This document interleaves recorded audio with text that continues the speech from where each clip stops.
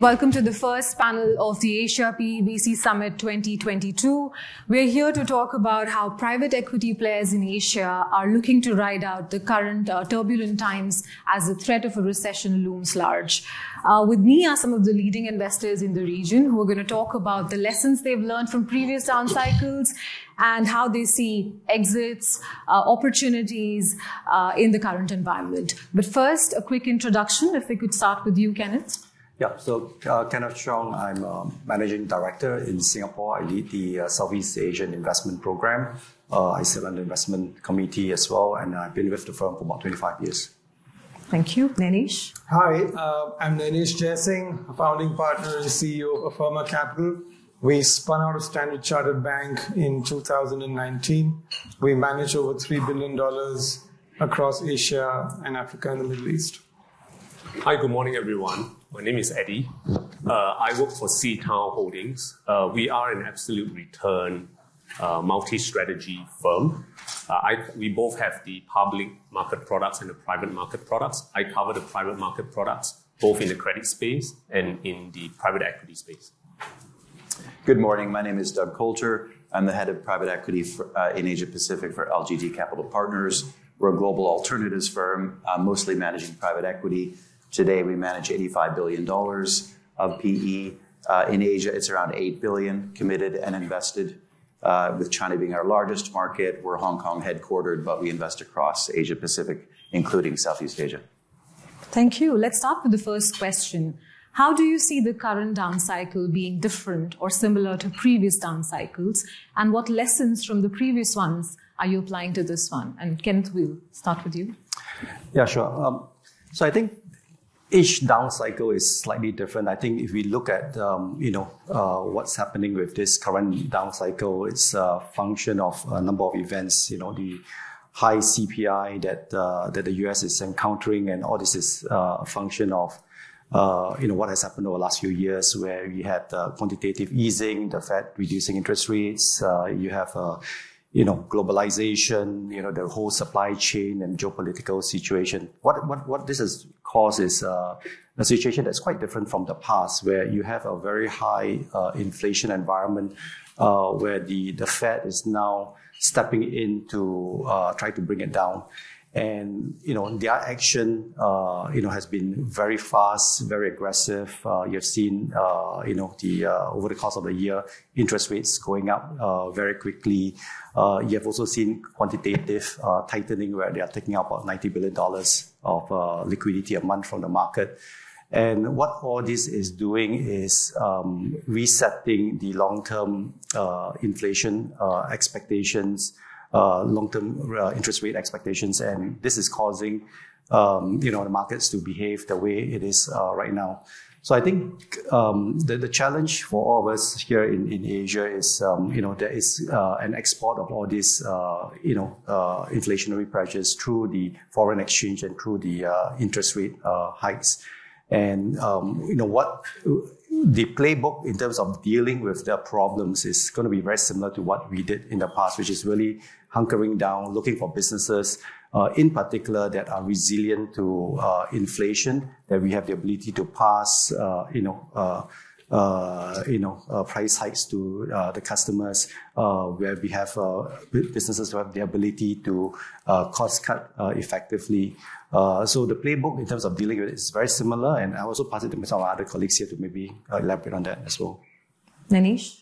Yeah, thanks. So as Kenneth said, every crisis is different. This one has been pretty unique in that there's a sort of 1-2 punch. You had COVID, and now you have the war and inflation and all the rest of it. I remember after the GFC, there was this discussion around decoupling. People said Asian markets were decoupled from what was happening in the West. The GFC was a Western problem, and we soon found out it was otherwise. Today, we hear similar things about maybe Southeast Asia and India being on their own sort of engine.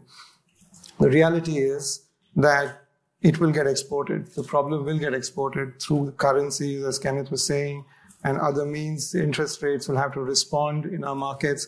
So that is a reality. What's different this time, I believe, compared to Asian crisis or the dot-com bust or the GFC, is that many markets are much stronger in Asia today. Yes, you have a Sri Lanka and a Pakistan situation, but more hefty markets in terms of domestic economies being bigger, in terms of the balance sheets, FX reserves of many countries being bigger, bank balance sheets, which just evaporated in the Asian crisis and even struggled through GFC, are much better today. Dollar debt as a proportion of overall debt. So, the propensity to just fall apart is much less this time, but it will be tested. It will be tested over the next 12 to 18 months pretty strongly. And so you go back to saying, what is it that we as PE guys will do better this time than we did in the past? Firstly, the base of PE investors, PE capital, which is in Asia, is much bigger now. The amount of maturity in how businesses are run, the governance levels, particularly in the mid-market where Affirma capital plays, is of a much better standard. The last thing I'll say is that, these crises really separate quite brutally the strong from the weak, particularly in the mid-market space. And we've been very conscious of that. So during the last 3 years, since we spun out, we have a base of about 35 investments in Asia. We made 21 bolt-on acquisitions. And that's a sort of game changer for a mid-market company to step away from the pack during a time like this and create strength coming out of a crisis. Eddie, your thoughts?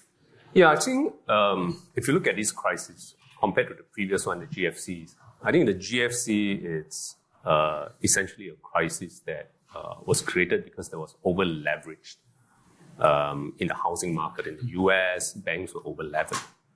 But this time around, it's quite a different story because if you look at post-GFC, the amount of QE that was put in place, right, and also sailing into the COVID, the amount of stimulus that was put in place, all these get readjusted when the COVID is finally over. I mean, factors of production was disrupted during the COVID, and when COVID is over, it takes time to put in these to get back these factors of production again, right? So that adjustments has created a lot of cost pressures, a lot of bottlenecks, and therefore we are seeing inflation as it is. Geopolitics have also contributed to that. Commodity prices because of the war, and that further put on pressure on costs and inflation, right? And to rein in that, you're really talking about the Fed's cutting back on purchases, the Fed raising rates, right? So that's kind of a very different environment. If you look back at GFC, it was like basically rates were low and they were getting cut. But right now, rates is on the rise. So it's kind of a different set of problems that the private equity firms are facing right now. I mean, if you are a buyout firm, right, we have been so used to and so entrenched to a low rate environment for over the last decade, right? And when you do acquisitions of companies, you have assumed that, you put in a ton of debt and rates continue to be low, and that was the assumption. But right now, given how fast the pace of how rates have increased, I think companies would need to look at how do I handle the pace of rate rise, right? The US Treasury has risen from 20 bips to like over 400 bips, right, in a span of like 18 months, right? So if you are a buyout firms, you would want to be looking at, for example, or you are growth companies, you take in on some debt, you want to be looking at how do you manage that? Should you be renegotiating some of that credit covenants? At the same time, you had to deal with rising cost pressures, means you got to handle like margin pressures on your business.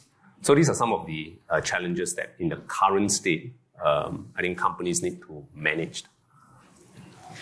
Doug, your thoughts? Sure. I think it was Mark Twain who once said, making predictions are difficult, especially about the future. And, the reality is that there's the macro and the micro. We have a lot of interesting discussions at our investment committee these days around all of the issues that the panelists have talked about, the Russian war, the Ukraine war, zero COVID in China, inflation, supply chain issues. The risks are myriad. They're everywhere. And I think the way we try and handicap this is to move away from the macro. I mean, we're not too obsessed by the macro because it's uncontrollable. What we do try to do as a firm is look very much at the micro. Our business is to back great managers with half of our capital, and with the other half of our capital to find compelling, interesting co-investment opportunities, drive secondary transactions. And really, that's about, as we always say at our firm, good performance in private equity is actually very idiosyncratic. You can find, even in a very difficult macro environment, managers that can navigate through difficulty and deliver great returns. So even though macro forecasts are important and thinking about macro is very important, fundamentally we can't control it. So we then try to really focus on the micro. Okay. That said, PE firms have traditionally performed very well in the years following a down cycle. How are you balancing the caution based on the risk factors that you've talked about, plus the opportunity to make bold bets at this time? And maybe we'll start, with Doug. So the good news for a global investor is we can allocate our capital across the world. I think the other thing we talk about a lot is just diversification. So right now, there's a lot of money obviously flowing into the U.S., into the U.S. dollar. We have U.S. dollar strength. I would say of all three regions, in some respects, Europe is the one that we're most worried about, and the markets are most worried about, in part because of the war on the doorstep of Europe. So LPs are shying away there. But that might, in fact, be creating some opportunities, and we see them actually, particularly in the secondaries market. In Asia, again, we're a long-term investor. This is private equity. We need to try and look through some of the issues we're seeing. We may talk about China a little bit more in the panel, but I think right now in China, the reality is that zero COVID policies are really what is holding things back and causing people to take a second look. But of course, there are other second-order issues as well that we need to think about. But I would say that for us, at least, investing globally is important, and continuing to invest globally, and then most importantly, diversifying across the geographies. Sure. Eddie? So for us, we look at the PE business as one where we don't get to pick out the vintage. We don't get to pick the nice vintage. Anytime is a good time to start a PE firm if you can raise the money, right? So typically coming out from a down cycle, you have opportunities, like what Doug has mentioned. You get to invest at more compelling valuations. Now, I think the challenge here is you probably can't stop investing even when valuations are challenging. You'll find ways to structure your transactions, and that's what we have done as a firm. We call ourselves the private capital fund in our firm, and the reason why we call ourselves private capital is because what's unique about us is the way we structure our transactions. We tend not to be in the space where we are competing with, let's say, a VC or a buyout firm. We tend to structure our transactions with downside protection, credit protection, or some kind of price adjustments, simply because we felt that over the last 12 to 18 months, before obviously the interest rate trend starts to rise, was that valuations were quite challenging. And to facilitate an investment, we started to be a bit more creative when it comes to the investment structures that's going into some of the companies that we find will basically prevail over the cycles. Because generally, when you talk about PE, it's long term. And for a typical 10-year fund, you tend to ride through upcycle and a downcycle in any business environment. So if you structure your transactions right, I would say even if you had invested in times where markets were buoyant, you will be able to ride through the down cycle and make money off those investments. Nainesh? Yeah, look, I think making good returns through cycles means that you also have to take your money off the table when the markets were flying high. Over the last 2.5 years, we brought back $1.8 billion and invested $650.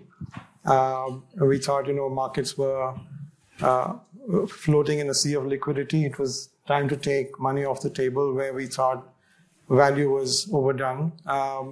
At the same time, we're still backing our winners to go through the cycle now. In terms of new opportunities, a number of things happen in the mid-market space particularly. If you look at the listed space, say on the Singapore Stock Exchange, or even in Hong Kong, looking at Greater China opportunities, which are mid-cap listed companies, they tend to get beaten up too much during a downturn, and they're great to take private opportunities that come up. We've done quite a few of those in Singapore. We were looking at one in Hong Kong as well. The other thing we do is we've obviously got a pipeline of companies we've been following for a while, but when markets were up, we didn't get a chance to get in. And some of those may be operationally very sound, but have balance sheet issues going into a situation like what we expect to come up in the next 2 years. And that is when our capital becomes really valuable. We solve a capital structure problem and with a fundamentally sound company and back them to become consolidators in their space when maybe the whole industry is struggling with the same problem. So those are some of the things we think about tactically in terms of how to play the down cycle. Yeah, and I think I would say that the private equity returns generally outperform the market, whether or not it's through a downturn. But I would say that if you look at this current downturn, what are the opportunities here? You have a very structural shift in the supply chain. And this actually creates, opportunities for a lot of countries in this region in Southeast Asia. You see a lot of manufacturers, moving their supply chain to Southeast Asia to de-risk apart from other countries as well. You see this geopolitical situation between the US and China. And what does that mean? It means that, Chinese companies listed in the US markets are, battered down. And there are opportunities to delist and relist it in China or in Hong Kong. I think the other thing that's happening is with the geopolitical division, you are actually seeing an increased level of trade between North Asia, China, and the rest of Asia. And that has accelerated quite a lot. And that also creates a lot of opportunities for us. The other trend that we are seeing is, more on the digital globalization trend where you see a lot of, IT, BPO services businesses in India, in the Philippines, and some parts of South Asia now exporting even more to Europe and North America. And this is really driven because of cost pressures in those countries which is kind of like forcing them to actually outsource more to this region. So net, I think as the Chinese saying goes, whenever there is danger or risk, there's also an opportunity as well. Yeah, maybe talk a bit more about China. How are you viewing that as an investment destination? It's a huge market, but are you slowing down your investment pace? Are there certain sectors that you are looking more at versus others?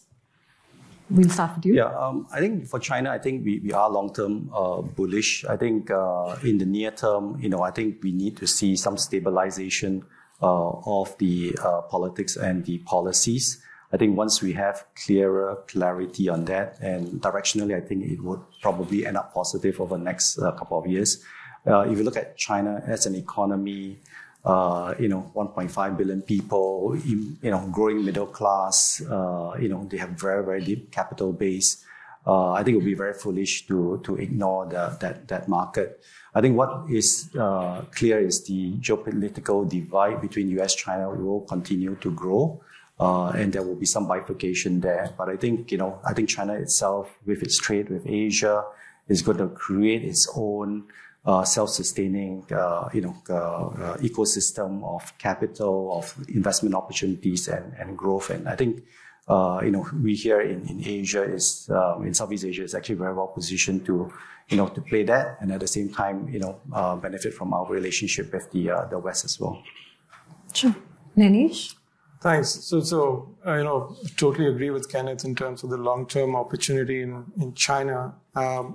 Obviously, the immediate term is very volatile. The short to medium term, again, people will struggle with how to read the environment. But some of the most interesting opportunities we see in our pipeline in China are Western companies leaving China, and the local operations are being carved out, or there are opportunities for the local team to do management buyout.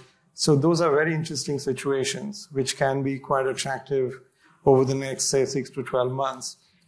And fundamentally, the thing that I think has rattled people the most about China is, can we really predict regulatory change?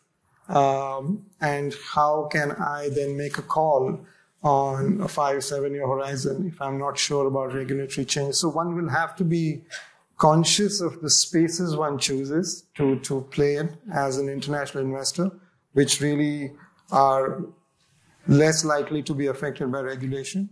And also, as an international fund, what connectivity can we bring, particularly the China Southeast Asia angle, where a lot of Chinese capital, a lot of Chinese companies, they're looking for footholds in Southeast Asia, and a firm like ours can actually provide that connectivity. So some of the opportunities we are seeing are of that nature.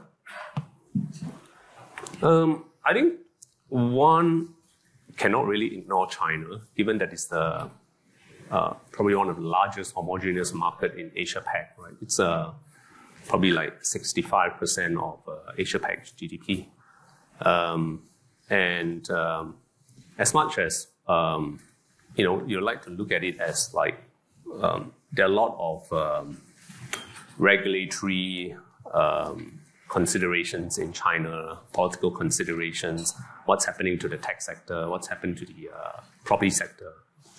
The trend that we tend to see in China is that when there's a lot of exuberance in any specific sector, you tend to see the government coming in to basically clamp down and reduce that exuberance. And that's what we're seeing in the tech space.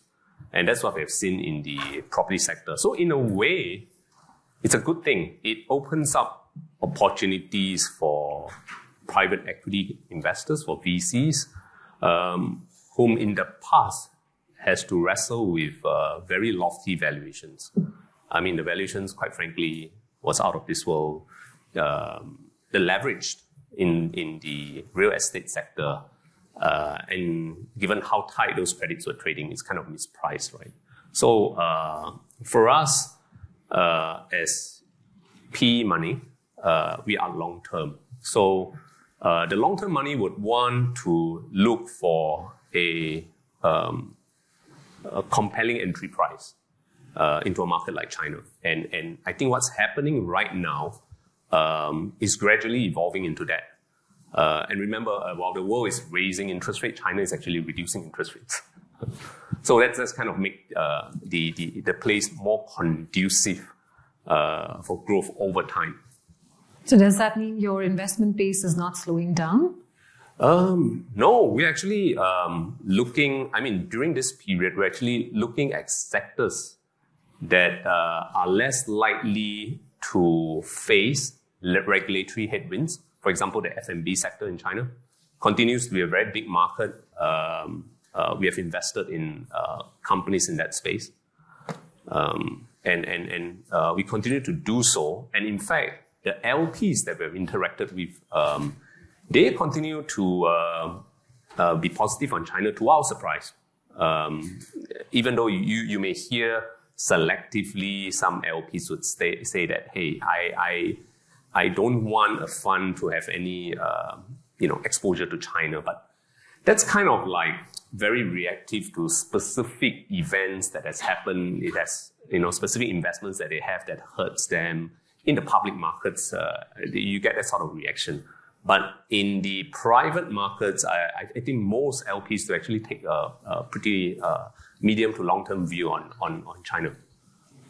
Doug, would you agree? I would agree with the last statement, indeed, that private equity is definitely the best way to play the long-term China story. But China's complicated, right? I think if I can sum it up in a couple of words, it's complicated. We forget that the Chinese private equity industry, as large as it is, didn't exist in the year 2000, right? So all of the growth really we saw was post-SARS. That's when the first firms, Honey and CDH, were formed, and they were very small funds at the time. And then if you think about it, peak Chinese private equity was maybe starting around the Beijing Olympics 2008, coming out of the GFC. China was responsible for probably half of global growth. Money poured into the country, as did LP capital. And returns were quite good. The VC space took off as well. And, a lot of people made money on China. But what we would say is that all of the issues that we talk about today, all of the problems that exist in China, they've always been there, right? We can start with debt overhang in the property sector. Economists were talking about that 15 years ago. It's just that investors chose to ignore some of these real issues. Now, in a risk-off world, people are very much focused on the very real issues in China.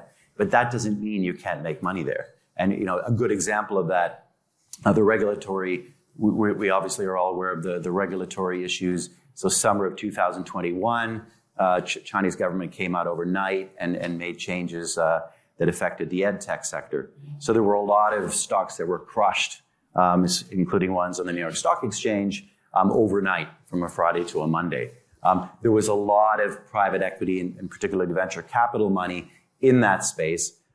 Some PE firms got stuck with private shares that were suddenly worth 80% less overnight. But there were some firms.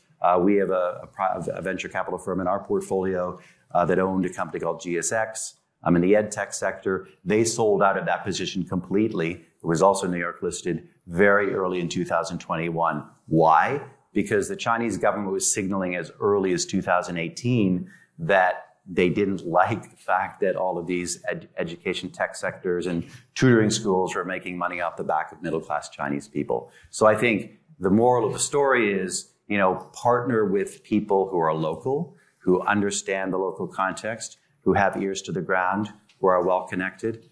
The other thing I would say is that a lot of the conversations we've been having with Chinese GPs recently, many of them actually are going quite slow right now. They themselves are maybe not concerned about the long term, but they're waiting for a little bit more certainty around various issues. And I think the general consensus view that we hear is that post-March 2023, when the whole leadership transition is finalized, that would maybe be an interesting opportunity to get back into the market, potentially at lower valuations.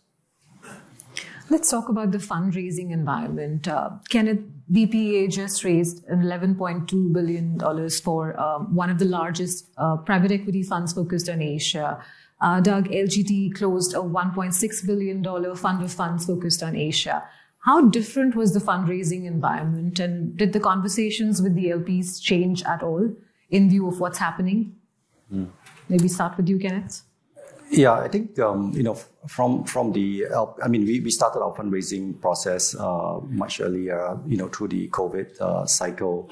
Really on the back of a very aggressive investment program during COVID, when things began to stabilize. I think it was around a few factors. I think around the performance of the portfolio, as you always say, you are only as good as your previous fund. So I think, we had significant boosts from our track record from our earlier funds.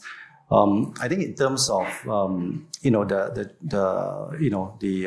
China question, I think that over the last couple of 18 months or so, as the geopolitical situation deteriorated, I think there was a bit of that. But I think LPs were able to see through that, with our Pan-Asian structure, we had the ability to allocate capital to other parts of Asia, Japan, Korea, Southeast Asia, Australia, New Zealand, and India as well. And even in the China context, there were still interesting, opportunities in those markets as well. So ultimately, at the end of the day, I think, it's around having the right strategy around, industry, thematic focus, and having the right, value creation model that you're able to employ in the portfolio companies. And I think all these things, came together to help facilitate our fundraising. Yeah, I would say fairly similar story for us. We had about a 12-month fundraising period.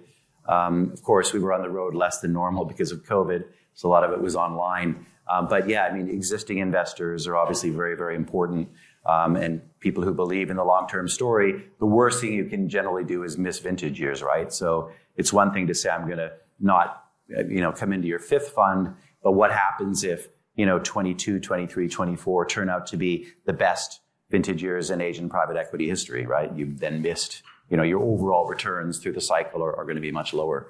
So I think that's one thing we talk a lot about. And then, to the same point with Barings, our portfolio it's a balanced regional portfolio. So it's very diversified more than a Barings is, because we're investing also in managers. So we have, many, many companies in our portfolios. But the fact of the matter is, even if you're maybe not a fan of China at the moment, you have that Indian growth story, you have some of that Southeast Asian growth story, and then you can balance that off with Australia, Japan, Korea, OECD markets, buyout focused, different sort of risk profile. So I think that's the way we approach the market. And, thankfully our fund was fully closed by April 2022, because actually we've seen a big uptick in investor concern, specifically around China, but also Asia, post the close.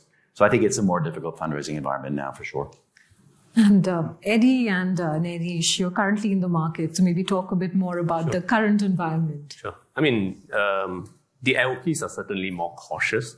Because like most capital allocators, they see what's happening in the public markets, right? Valuations have plunged considerably in many sectors. If you go out now with a private equity fundraise, a lot of LPs are interested to spend more time on what you have on your existing portfolio. For us, when we fundraised, our portfolio is quite meaningfully deployed already. Existing LPs do get the uplift in terms of the NAV of the portfolio when they invest in us. But at the same time, they are also spending more time scrutinizing what you have in your portfolio. Are these companies ones where they are susceptible to, interest rates increase, cost pressures from inflations, and of course they look at the structure of your transaction, which helps definitely if you structure your investment in such a way that it has a meaningful ratchet to adjust valuations. It has a credit downside protection. So these are some of the things that the LPs would actually look at. And one more point that makes it sometimes a bit challenging, even though today we see that a lot of capital allocators are actually increasing their allocation to privates. The fact is that when they, for example, like a Korean or Japanese LP, when they see that the public markets portfolio have shrunk in value, and on the currency side, they actually see that in local currency terms, right, the portfolio has actually weakened quite meaningfully. all these translates to their private portfolio suddenly, inadvertently gets enlarged, right? Because your public side of things has dropped, your currency has weakened, and most of the privates are invested in US dollars. And when they translate back to their local currency, without doing anything, they have a much bigger private allocation already. So that adds to the challenge as well when it comes to putting more money into privates. Sure. Nainesh, do you think this will also affect the time it will take to close a fund? Yeah, I think, look, there's generally a lot of caution around new commitments. Also, the fact that, as Joji was saying in his opening address, there's a lot of managers out there. So what has resonated in our discussions with LPs is, firstly, they want to see a track record of real distributions, DPI. And how has it been over 5, 10, 15, 20 years? In our case, we've been around for 20 years, although we're independent for only 3 years. But we've had a consistent track record of bringing money back from some of the most difficult markets. If you talk to LPs about capital from India distributions, they'll say, yeah, it's been patchy. We've done that consistently. Similarly with Southeast Asia and other Asian markets. The second thing is the discipline. Through the cycles, particularly the last cycle through COVID, when, money was aplenty and some of the more, fluffed up business models were being invested in. How were you thinking about these things? Did you keep your discipline?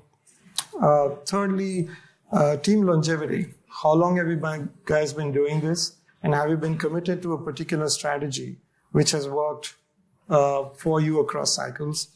And finally, the ability to show that you have the strength in your business model, a special sauce, which differentiates you. So, in our case, we occupy a sort of white space in the mid-market where very few international funds are playing today. And therefore, the ability to bring international connectivity. So, you have a Korean market which has developed to a certain stage. You see pattern recognition for other markets. You're able to bring that to a portfolio company that becomes a sort of special sauce for you. The ability to help make bolt-on acquisitions happen for a mid-market company, which couldn't do that on its own, is something we bring to the table. And of course, attracting talent. When you have a PE investor of our profile in a mid-market company, suddenly high-quality professionals feel much more compelled to join a company like that. So those are the sort of discussions we're having with LPs, and that's what's finding resonance. Of course, the challenge is there's so much money out there that how are you going to find the right deals with the right price? And there again, being pan-Asian, as Doug was saying, makes a difference. You see relative value all the time. There are some markets and the correlation is not necessarily there. So that's where I think we face some of the most challenging questions. Yeah, I think fundraising environments is difficult, but I think that over the next few years, I think this is probably going to be some of the best vintages we'll see. Nainesh talked about fluffed up valuations. How do you see valuations dropping further? You also talked about there being a lot of dry powder. So there is investors need to deploy that capital. So how's that balance going to come around? We'll start with you, Nainesh. Look, I think that is a real challenge. The amount of dry powder means that some companies and their pricing benchmarks will get propped up for a while. Venture debt is another example of where things are going to help in that whole process. But I believe that, if a company really wants to capture the opportunity coming out of this downturn, then they will seek out the right type of capital at the right price, because becoming dominant in your space is more important than maintaining artificial marks. We're seeing that happening in many companies where they bite the bullet and say, you know what, it's more important for me to get it right with the right partner than just keep hanging on to valuations which are not justifiable anymore. Eddie, do you want to add? Well, I think like you've mentioned, because there's a lot of dry powder within the PE and VC firms. So, and mindful that a lot of companies have also raised money right now over the last 12, 18 months. So the balance sheet as in general at this point in time, I wouldn't say it's in a critical position. And because of that, it might take a little bit longer before we actually seeing deals that are compelling to us. I mean, we have struggled with a lot of valuations in the last 18 months. We were hoping that valuations come down in a meaningful way so we could get into some of the sectors like in the healthcare space that we like. And we are slowly getting there. It takes time, I guess, but we are not hopeful in the sense that we think like valuations will drop in the same fashion as the public markets, and there will be a moment where we could really buy these companies at a distress. We don't think that will happen. We continue to play the game by being creative in our structures to continue to make adjustments on. We've given ourselves optionality in terms of entry prices, in terms of downside protection. We continue to build that into a lot of our investments, and that's kind of how we play the game. Just to really quickly add one point, I know we need to wrap up, but one thing that tells the tale is always when the companies are sold, right? And so the nice thing about having a secondaries business is we're constantly looking at different portfolios, global portfolios, Asian portfolios. And, there's certain managers that mark quite conservatively and some that don't. And, in an environment like we're coming out of right now, our sense is there's still a lot of marked up assets, but time tells the tale. So we like to obviously see companies that are sold at valuations higher than the marks in the books. And so time will tell.